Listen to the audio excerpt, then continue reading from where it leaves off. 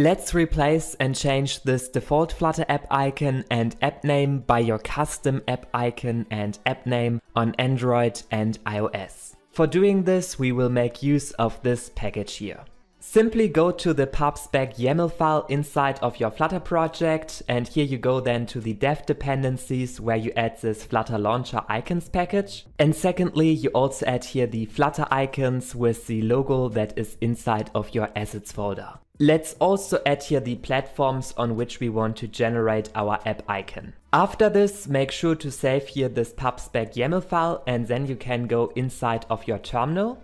And here you want to run then these both commands that you can basically copy from this package, and then you paste it inside and press enter. After some time, it should say that the launcher icons were generated successfully. Also change the app name within these two locations for Android and iOS. To test it out, reinstall your Flutter app on your Android and iOS device, and also make sure to minimize here your Flutter application. And with this, we have here custom app icon and custom app name on Android and iOS. On Android, like you notice, not the entire app icon is filled, and we have here some white space around.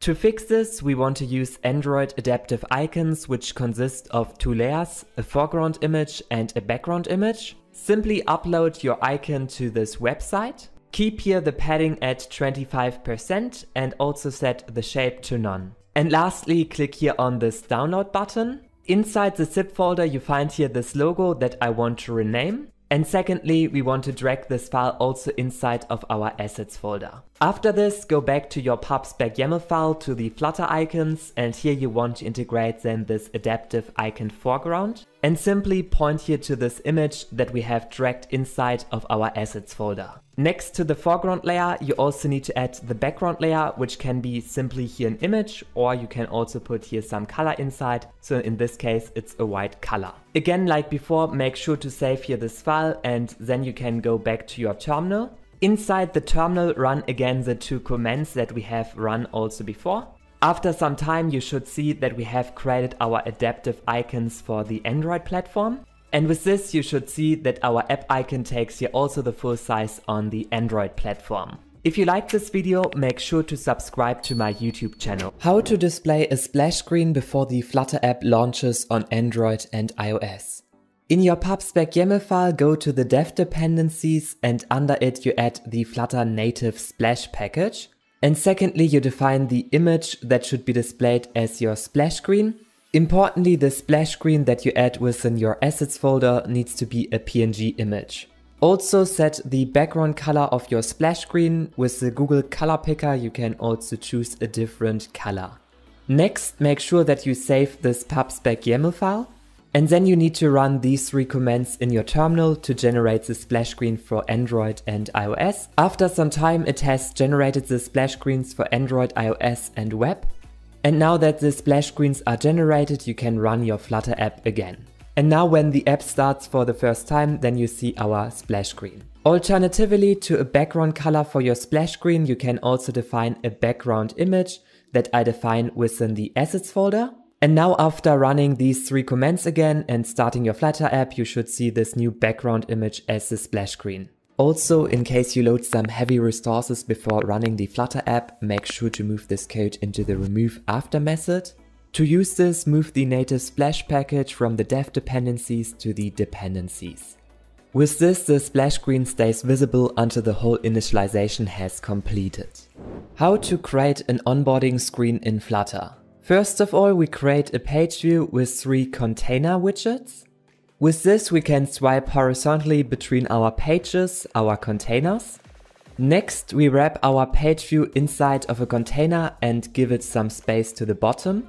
And now we want to fill this bottom space, therefore we create a bottom sheet of 80 pixels in height, and here inside we create a row with 2 text buttons.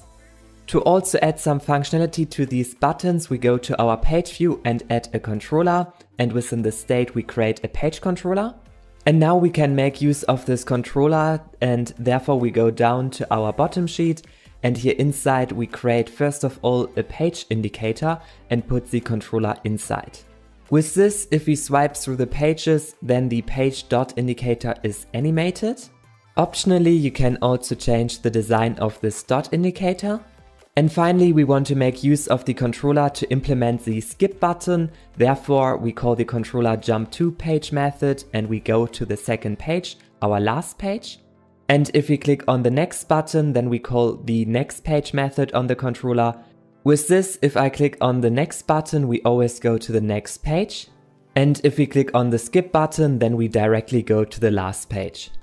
To the dot page indicator, you can add the same functionality, so we animate always to the page on which dot index we have clicked. With this, we can also click on the different dots to navigate between the pages. And finally, we replace the container pages by real pages, so each page has a color, an image, a title and also a subtitle. Therefore, I have created a build page method that takes all of these parameters, and then we display first of all the image, the title and also the subtitle below. With this, we have a real onboarding design with images, title and subtitle. The images I have placed in the assets folder, and you also need to go to your pub/spec YAML file, and under the Flutter tag you need to add these assets folder. Next, within the page view, we want to check if we have reached the last index, the last page. Then we want to store it inside of a boolean field is last page. And let's also use this boolean field, therefore we go back to the bottom sheet, and if we have this flag set to true, then we want to show a text button. Let's also give the text button a different style. And now if we press on this button, then we want to navigate to the home page, therefore we create a new home page, and I basically create a normal scaffold. Let's also try it out. I click on get started and we go to the home page.